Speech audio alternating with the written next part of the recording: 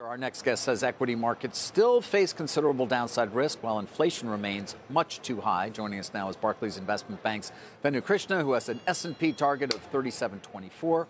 Here at Post 9, BofA Securities senior U.S. economist Aditya Bave. Let me start with you, Aditya. What impact do you think I don't want to call it a crisis, but this turmoil we see in the financial sector will have on the Fed and its willingness to continue to raise rates?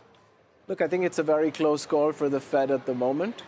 If next Wednesday they feel confident that they have ring-fenced this financial stress, then they can look at the broader economic backdrop and say, yes, it does warrant additional rate hikes. And I think that's consistent with what we saw from retail sales and the CPI yesterday, where it still looks like there are concerns that the economy is reaccelerating. Inflation is still much too high. So again, the Fed wants to respond aggressively to financial stress, but if they feel that it's ring-fenced, then they also want to show that they can chew gum and walk at the same time. They can be a lender of last resort and at the same time respond to the broader economic backdrop. Is there a contractionary impact from the events themselves, even if they do not lead, as we all hope, to any sort of significant financial crisis?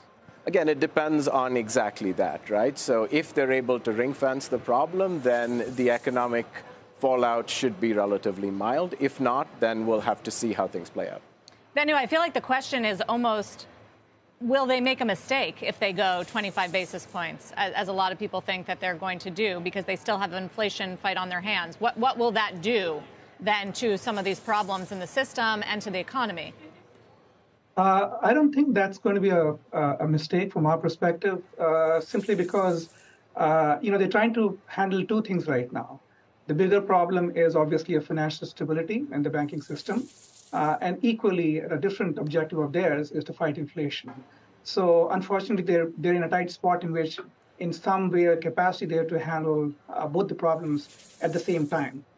And, as we know, inflation is proving to be a little stickier than people expected. It's not just a linear decline, which many were optimistically expecting. So I think the solution obviously is somewhere in between. 50 basis points is ruled out. And the market's really now talking about 25 or 0.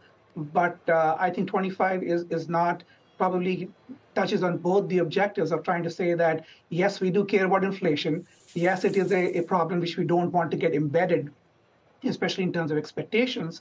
At the same time, they deeply care about not creating imbalances in the financial system, which ultimately is a grease for the real economy.